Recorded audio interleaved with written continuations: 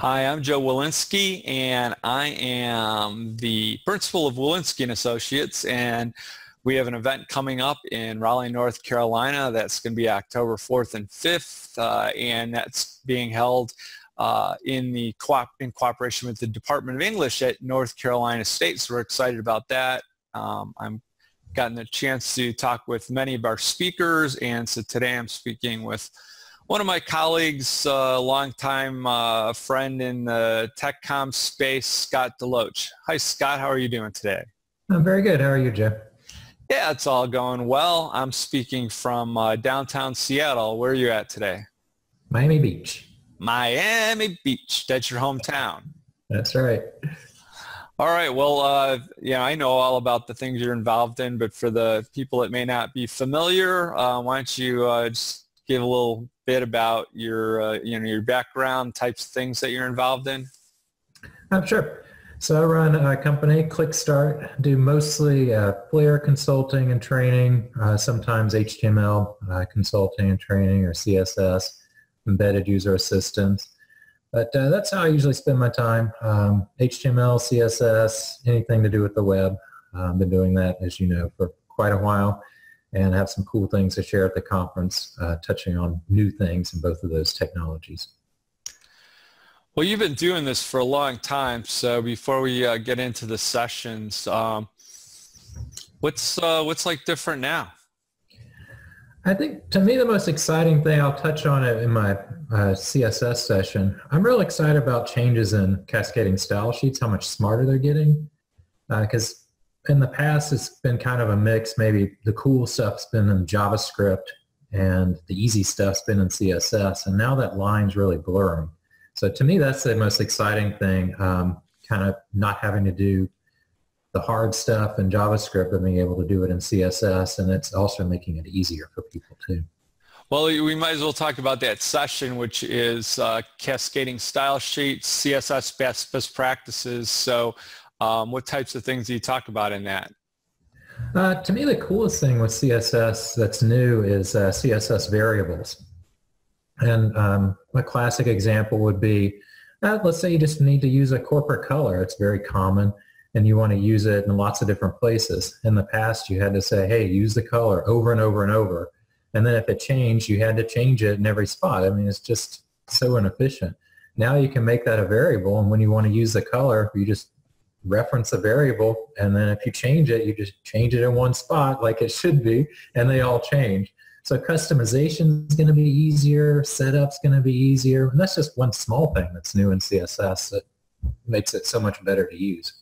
Yeah, and you can immediately think of in documentation all the places that variables like that can be valuable. Yeah, we're so used to single sourcing, so to us it's like, why hasn't that been in there? But I'm sure programmers too, but technology-wise they intentionally limited it, and now they're saying, well, why did we put this limit on it? Let's open it up. Why shouldn't it be more like a programming language? So yeah, it's very exciting. Well, you get to do a lot of training with authoring tools, and so as part of your training, how does CSS fit in with that? Like, what's your expectation of a user assistance professional's competency with cascading style sheets? Usually the people I'm teaching or working with, a lot of them just say, look, I don't want to have to deal with this. There's too many technologies. I want to focus on the writing, plus whatever I'm writing about, I have to be kind of an expert on that. I don't have time to be the CSS expert or the HTML expert. So usually they want me to set it up and then teach them how to maintain it, which is kind of a different knowledge level than having to set it up yourself. And the setup, why be an expert on something that only has to be done once? For me, if I'm setting up for lots of different people, yeah, it's valuable to be an expert on that, but why do they need to know how to set up the variables? They just need to know what the variables are in this example and how to use them. So I think it works out really well. And then, people can always ask, like, hey, we need to have some new thing. How do I do it? So that's the biggest thing I'm seeing now.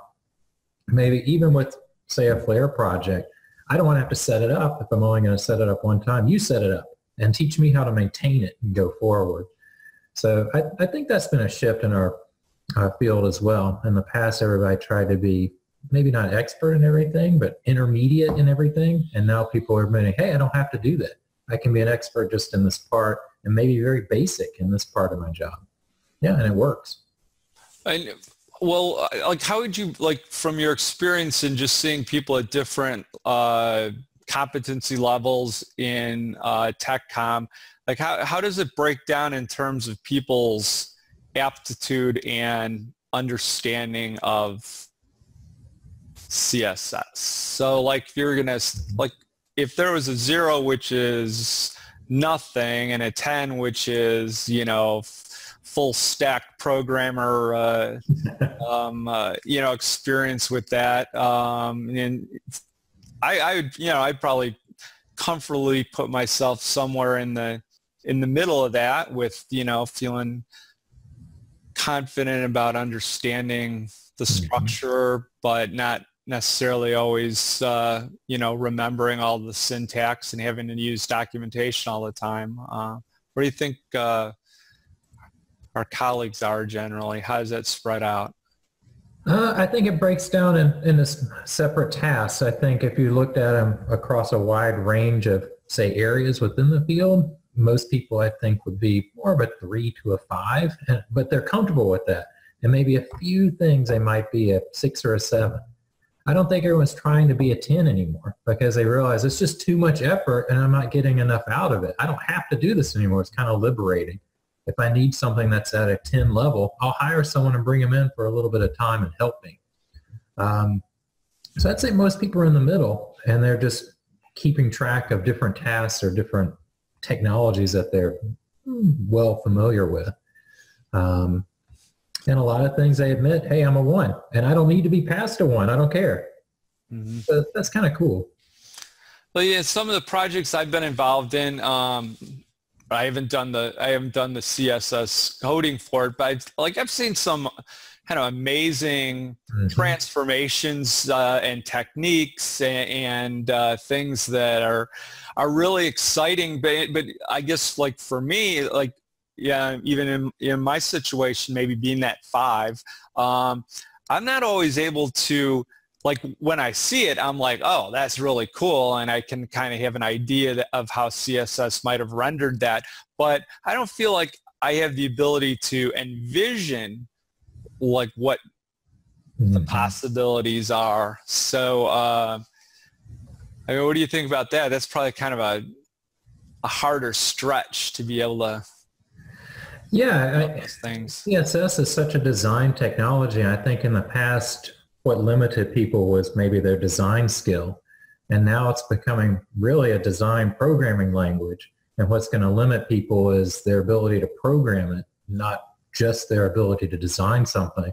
So it's becoming more designer and programmer to really become a 10. And there aren't a lot of people that have those two skills that can do both of them at the same time.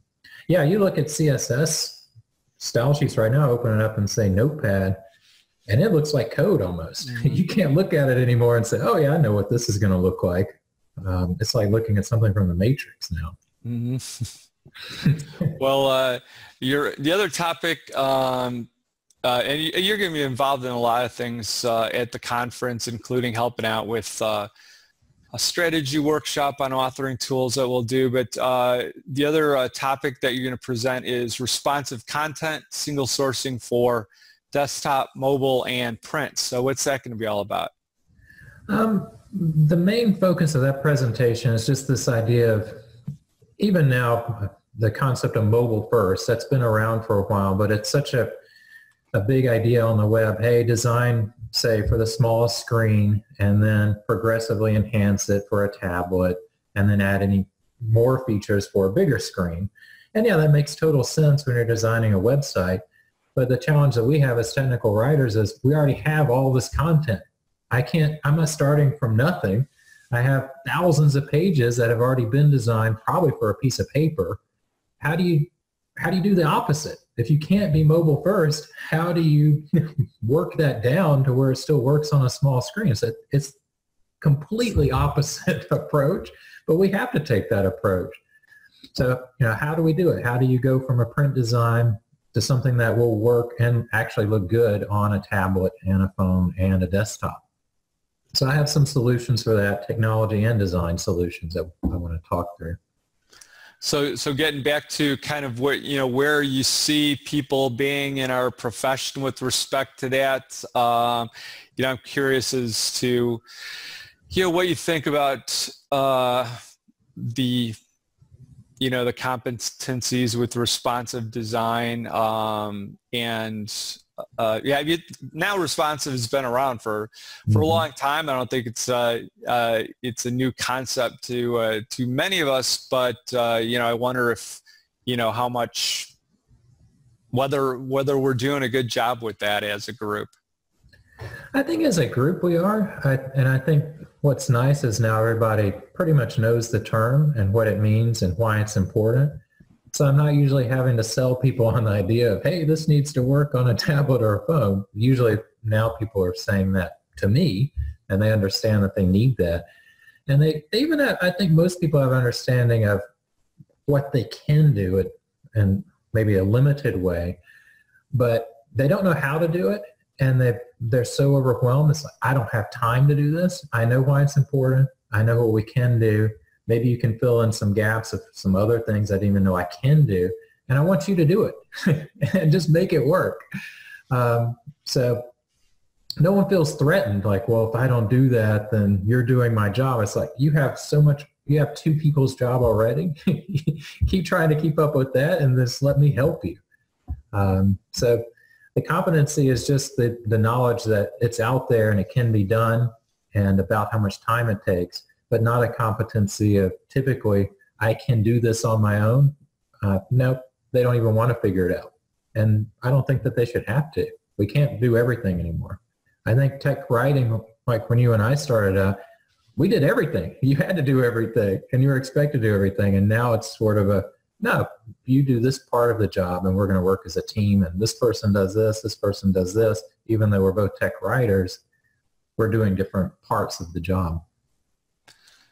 Well, how do you feel about the idea or the thesis that if somebody's working with content where the responsive breakpoints are recognizing that they're on, a small screen mobile device, that maybe they're consuming information differently, or maybe they're only interested in a small subset of the information. Obviously that brings up a lot of complicated issues about the authoring process. But I don't know, I'm always struggling with that, because I guess the worst case is if something goes into a small screen responsive breakpoint and it just, then the amount of content is just so intensely dense that you don't feel like it's appropriate.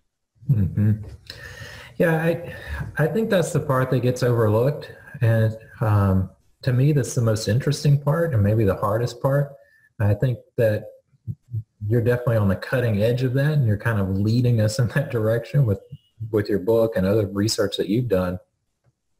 But responsive design in general just focuses really on the technology and the design part, just literally making it appear on the small screen and maybe making it look okay, but it doesn't think about the writing part. I usually intentionally make a distinction and call it like responsive design or responsive content or responsive writing.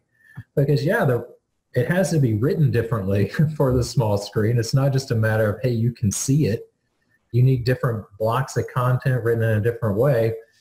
It's the same equivalent we went through when we went from writing for paper to writing for the screen. It's that much different writing for a desktop and writing for a phone, but that's not getting a lot of attention yet. But I think it will. It's just slowly building up.